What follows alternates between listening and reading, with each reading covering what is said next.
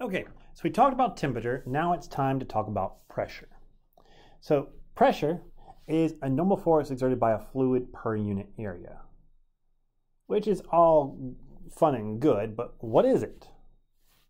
Well, let's talk about it from people. So for example, I've got two guys here.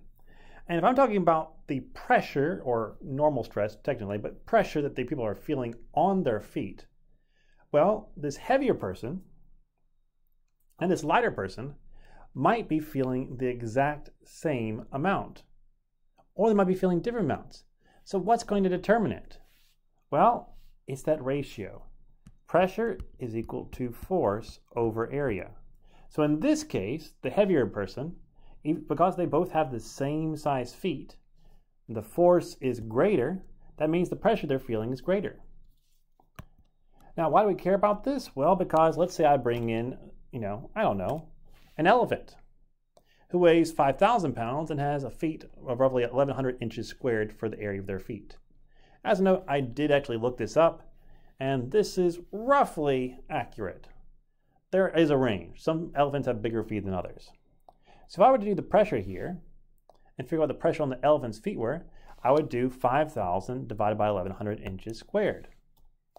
And I would get that it's 4.5 psi. So this elephant right here is actually feeling less pressure than this man right here, because it's all based on the size of the feet. The example I love to give is, which do you think is going to hurt more?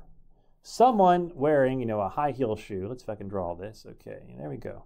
Should I go into fashion design, everybody? I think not. Okay, a high heel shoe or a crazy clown shoe. Which one's going to hurt more if they step on your foot? That stiletto heel is going to hurt a whole lot more. Why? Because it's a very, very small area. Even if it's a smaller force, it's going to be a lot more pressure. And pressure is what you feel. Pressure is all we feel. We don't feel forces, we feel pressure. Because everything you experience, every force you experience, is always distributed over an area. Pressure is why knives are scary, because if I have a knife, the weight of that knife might not be all that much. Is that how you draw a knife? Let's see, there you go. Ding! Weight of that knife might not be all that much. However, the area right there is very, very, very small, okay? And because it's such a small area, the pressure is going to be very, very big. So I don't want that, okay? That's why they always say a falling knife has no handle, because even though the handle won't hurt you because the force isn't that great, if you accidentally grab the blade, you're not going to have a happy time. So pressure, force over area. Now, there are various ways we can measure pressure. First off, there's absolute pressure. That's simply going from absolute zero, no pressure whatsoever, that's from a vacuum, to whatever it is. And that's what we typically measure. However, there's two other cases too. There's gauge pressure. If you're using a pressure gauge to measure the pressure in your tire, so you're measuring your tire here. Okay, let's see, make it looking good here. Okay, you do that, you measure the pressure gauge, you find that little point right there, you put the pressure gauge on it. It might say 32 psi. That's what the pressure is in my tires. However, that's psi gauge.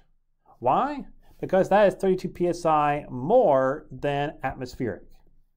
Your tires, if they were the same pressure as atmospheric pressure, they would be zero gauge pressure and they'd be completely flat. They have to be greater than atmospheric to inflate.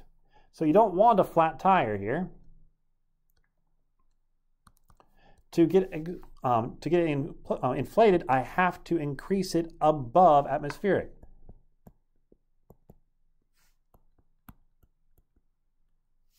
And you can see that right here.